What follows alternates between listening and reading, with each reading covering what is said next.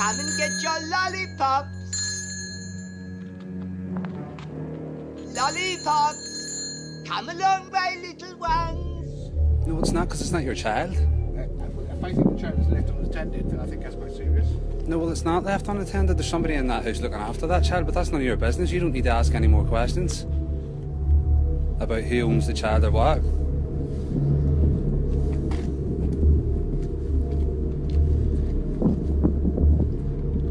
Don't even think about getting in there.